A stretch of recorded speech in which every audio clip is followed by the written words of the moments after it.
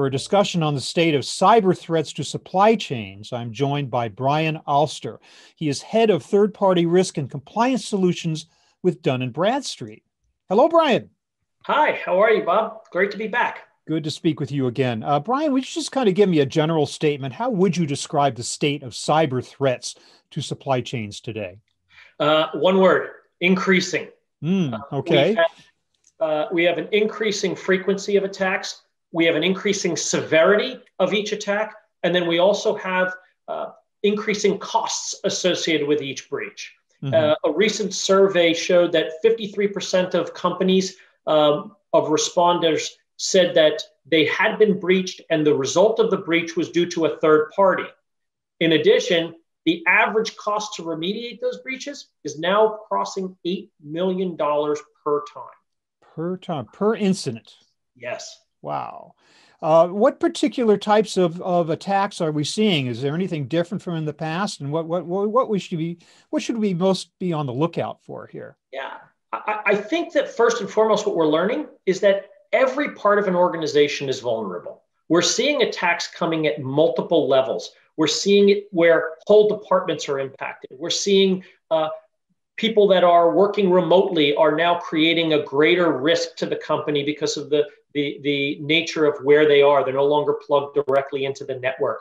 And then third, you're seeing it, unfortunately, with third parties. More and more of these cyber attacks are coming indirectly through third parties, which is why it's so important that companies start to build these cyber risk protocols in place. Yeah, as if we didn't already have to worry about employees within a company not being properly educated as to the use of non-authorized devices, clicking on suspicious emails, stuff like that. I mean, that still goes on, right?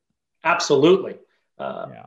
And companies are doing a better job starting to build their the defensible walls around their organization. But it's harder when you go beyond your organization's four walls. That's when it really gets tricky. Because now you've got to worry about your suppliers, your distributors, your resellers, your partners. And now more than ever, that potential entryway is becoming more exposed to cyber criminals. So how has the pandemic exacerbated the problem? Wow. The COVID-19 pandemic has amplified the issue. And they've amplified the issue for really three reasons. One, in the weeks after the pandemic started to have a global impact on supply chains, companies had to very quickly rally to bring in alternative suppliers and partners. As a result of that, they had to expedite their onboarding process, and cyber risk was quick to be put to the side so that they could continue operations. Not so much due diligence, right? That's right. Right. The second aspect of that, though, is they also have more of their workforce working remotely.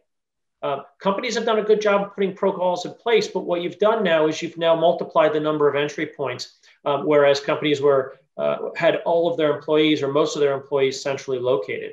So I think those two have a pretty profound impact right now as a result of the pandemic on companies. Mm-hmm. So how does a company assess its own risk and own potential for cyber threats? And what type of review or what type of procedure is required in order to get a grip on just how open you are to these things happening?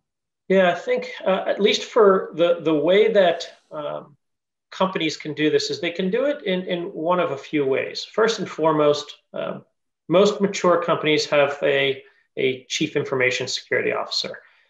If they don't, then it usually falls within the confines of the technology organization. And they need to make sure that they're doing all of the necessary protocols to protect the organization.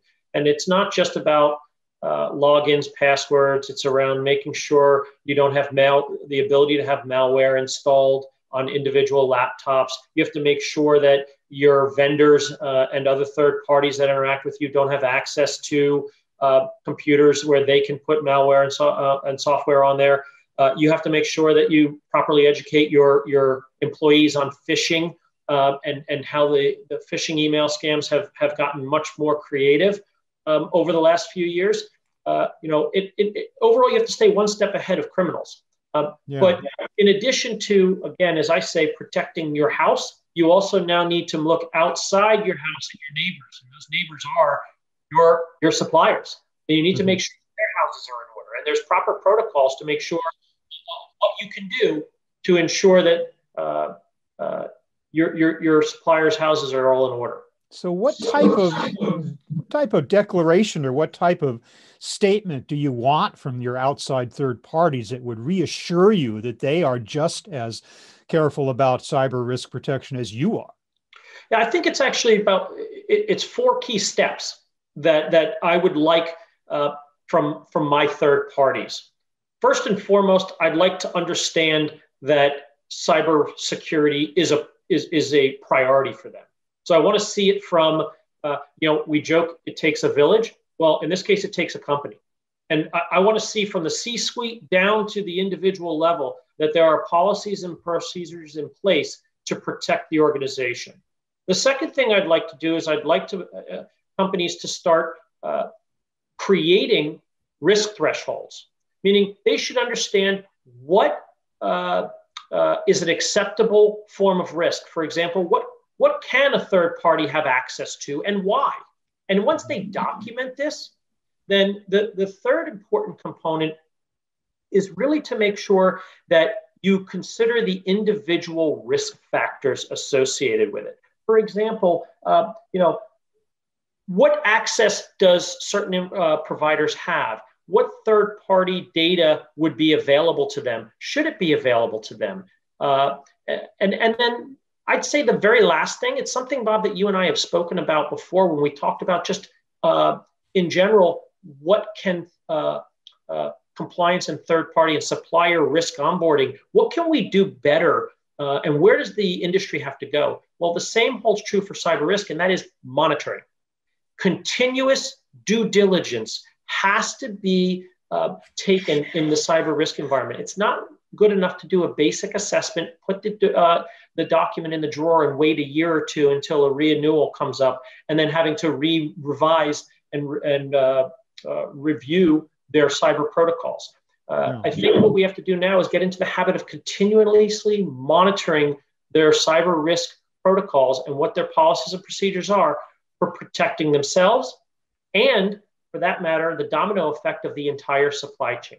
Because the nature of the risk changes too. I mean, the strategies that cyber thieves employ are always changing. They're trying to stay one step ahead of the measures that are meant to keep them out.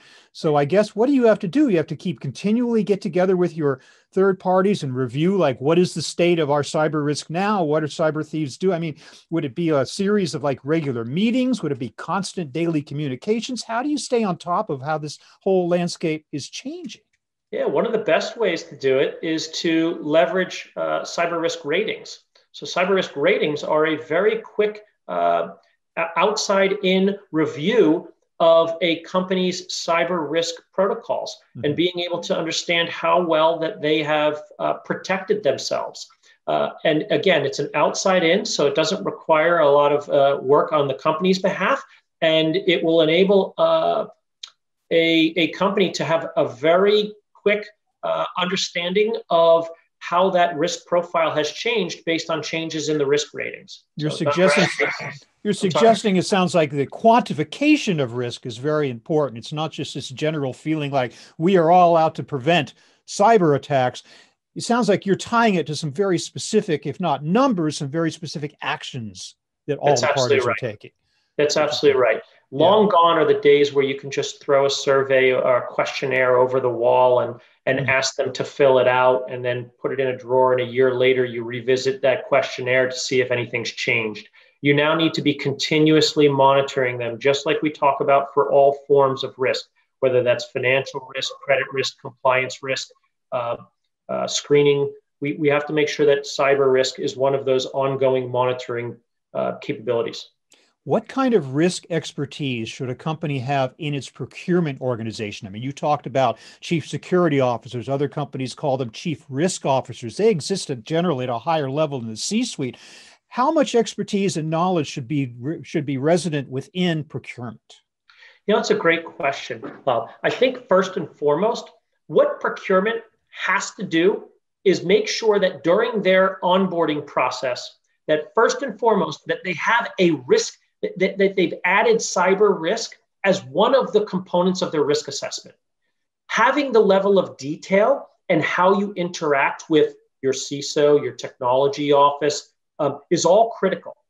But having it at least as a component so that if their risk profile from a cyber risk perspective changes, the overall risk profile should change. That's number one. Number two is making sure you have super highways, not just bridges, but super highways of connection between the procurement organization and the information security organization.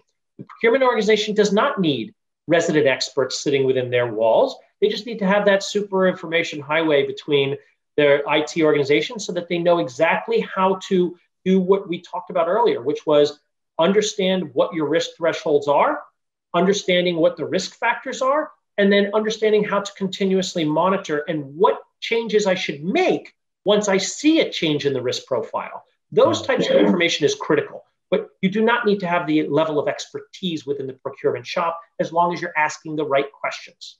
We've spoken endlessly when it comes down to overall supply chain visibility, when it comes down to supply chain compliance, and the need for multi-tier visibility to get all the way through the sub-tiers. I assume the same thing occurs when the same concern exists with cyber threats. I mean, do you have to go up to multiple tiers? Do you have to have that kind of visibility of compliance all the way up the supply chain?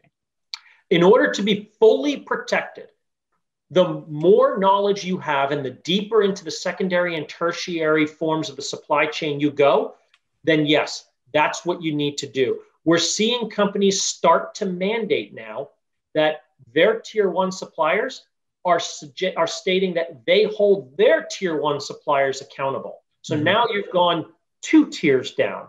And then we've seen some companies starting to mandate that of their sub-tier suppliers as well, especially those that are critical suppliers of the supply chain. And going back to your question earlier about the pandemic, understanding that single source of failure has become so important in the last 6 months since the pandemic struck. Yeah, well, to a certain extent, companies have had a wake-up call all year long in many ways because of the pandemic. But Brian Alster of Dun Bradstreet, you've given us a really good wake-up call, speaking specifically to the issue of cyber risk in supply chains in these very difficult times. So great to talk to you as always. Thank you very much for being with me today.